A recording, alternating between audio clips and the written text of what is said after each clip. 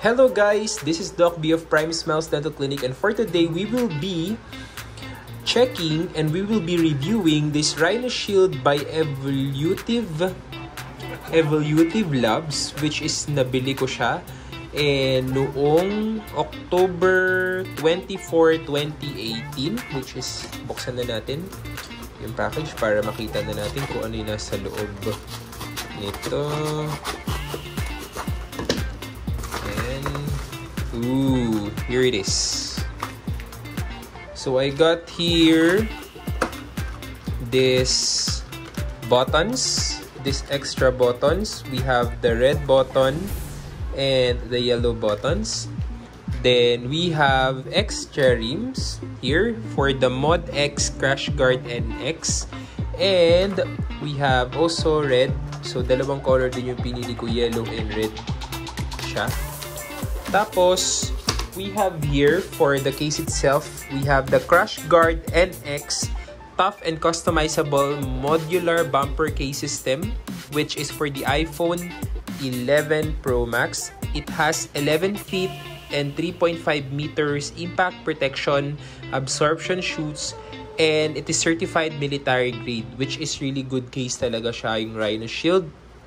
Plus, it has durable material.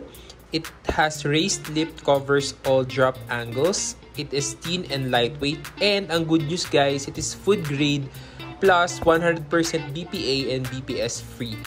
So yung pag binili natin itong Crashguard NX, it only have siguro yung frame and buttons and rims. Pero sige, buksan na natin siya para makita na natin yung laman nitong case. Oops. Siya buksan. Ayan. So, upon opening the box, here is the Rhinoshield white bumper case. Meron na rin siyang white na rim. Ayan. So, we have the yellow and the red here. Extra rims natin siya. And, aside from doon, meron pa bang good news guys! Meron siyang kasamang protector sa likod. Buksan nyo pa siya. Meron siyang free back na skin sa likod. At kasi nga, ang bilhin natin is yung Crashguard, which is wala siyang extra na backplate. Meron din siyang installation kit. And wala na. Yun lang. So, basically, meron siyang instructions on how to use this case or kung paano siya ilalagay. So, yun yung unboxing natin of the Crashguard NX, and itry na natin siya sa aking iPhone 11 Pro Max.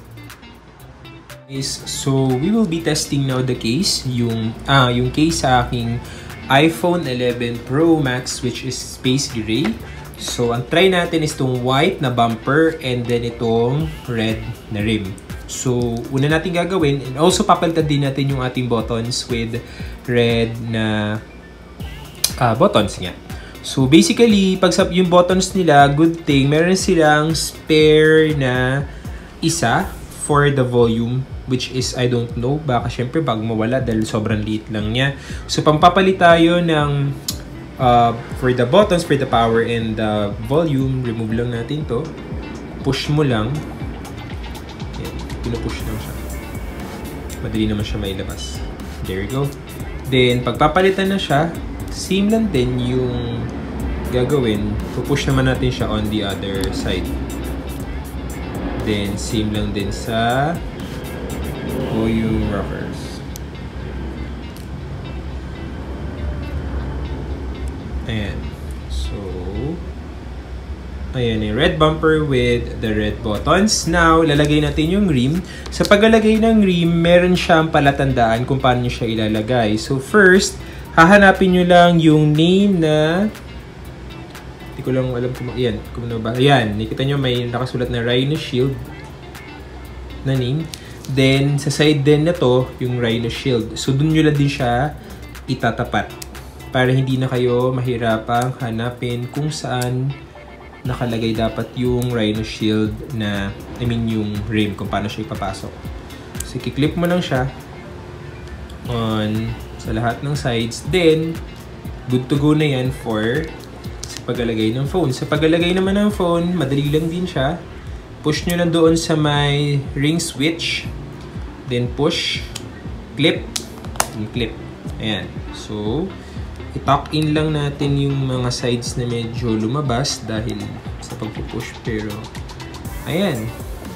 So, here's my iPhone 11 Pro Max with the with the red rim and with the white bumper with the red buttons. So, ayan siya. Good thing kasi with Rhinoshield, considering na ganito yung material niya, sobrang grippy din niya. Which is yun din yung mga concern ko talaga. So, pagdating naman sa side, as you can see,